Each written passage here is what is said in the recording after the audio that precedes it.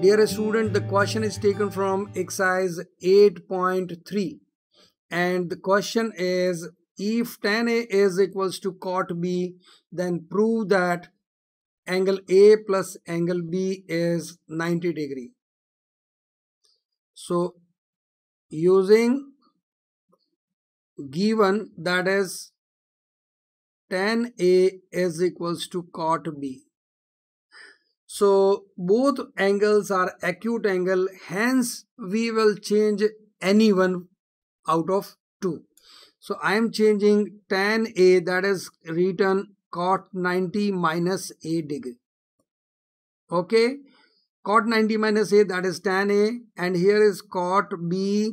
So compare the angles.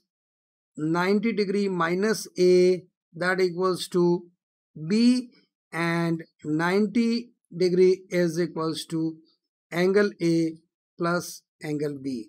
Hence the value of angle A plus angle B is 90 degree.